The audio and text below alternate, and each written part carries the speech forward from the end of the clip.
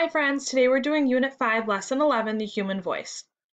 We're going to start by going over some of the key vocabulary words that you'll be hearing in today's reading. Our first word is variations, changes in amount, form, or level of something.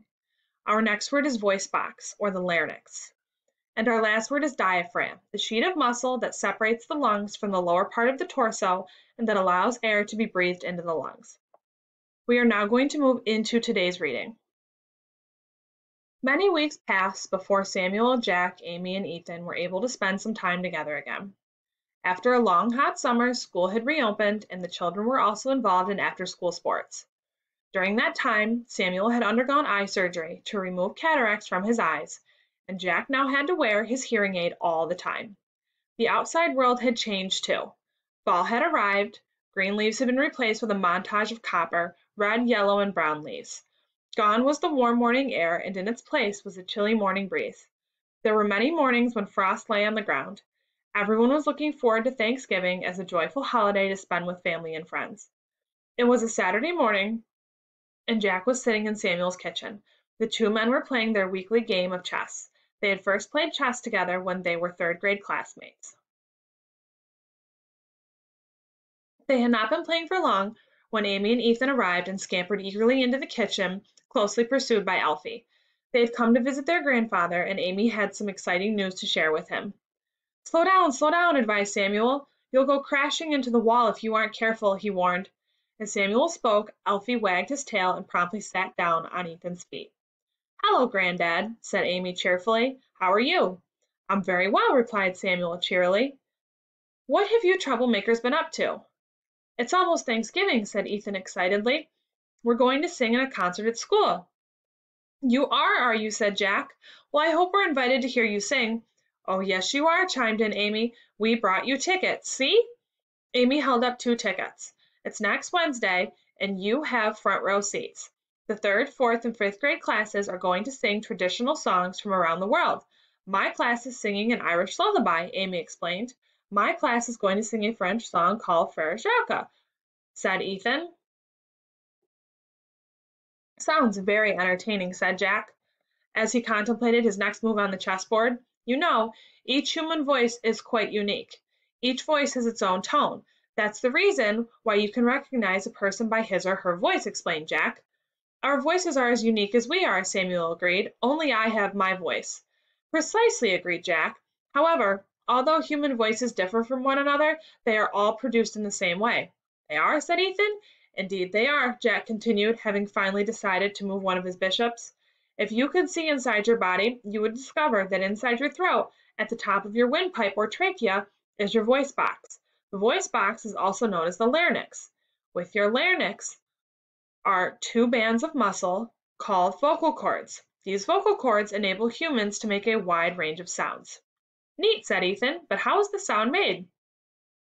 It is not as complicated as you might think, explained Jack. When you breathe in, your vocal cords relax so that air can reach your lungs. When you breathe out, a muscle called the diaphragm moves upward to force air out of your body. When you speak, air leaves your body too. Your lungs and diaphragm force air through the opening in your throat, past the vocal cords. This movement of air causes the vocal cords to vibrate, and so sound is produced. As your vocal cords tighten and relax, different sounds are produced. Check, announced Samuel. What? Yelled Jack. Don't tell me you're going to beat me again, Samuel Van Lumen. Jack stared furiously at the chessboard and tried to find a way out of his predicament. Come on, Alfie, said Jack. Let's go play ball. To the children, he said, I wasn't finished telling you about the power of the human voice. I am coming too, Amy announced. And with that, the children and Alfie ran out into Samuel's backyard. The children played with Alfie for quite a while. Then they stayed for lunch with Samuel and Jack. Finally, it was time for them to go home. See you on Wednesday at the concert, said Ethan. You will indeed, said Samuel. I'll continue my lesson then, threatened Jack. Before they knew it, Wednesday had arrived. It was a cool day, and rain had been forecast. Samuel and Jack arrived early and took their seats in the front of the school auditorium. 30 minutes later, the auditorium was full, and parents waited anxiously to see their children perform. Samuel's daughter Anna and her husband John had also arrived and were eager to hear Amy and Ethan sing. First up was Ethan's class singing Frere Jacques, a traditional French song. Behind them was a large screen with an image of the Eiffel Tower displayed on it. The children sang the song perfectly. Samuel and Jack smiled proudly. "I can hear Ethan's voice distinctly," said Jack. Then it was Amy's class's turn. They sang an Irish lullaby beautifully. Samuel nodded at Jack and said, "I can hear Amy's voice too, nice and strong." When the concert was over, the family walked together to the local cafe for hot chocolate. They took their seats, and minutes later, they were all sipping mugs of hot chocolate piled high with marshmallows. As they talked about the snow, Jack complimented the children on their singing. "My teacher says I have perfect pitch," said Amy proudly. "What's that?" Ethan asked, looking puzzled. Amy was happy to explain. "When my chorus teacher is ready for my class to sing, she likes us to start on the note of middle C. Instead of her playing it on the piano, I just sing it." "Wow," said Jack. "Did I tell you that the pitch of your voice is determined by the size of your larynx and vocal cords?" "No, you didn't," chimed in Ethan, with marshmallow on his top lip.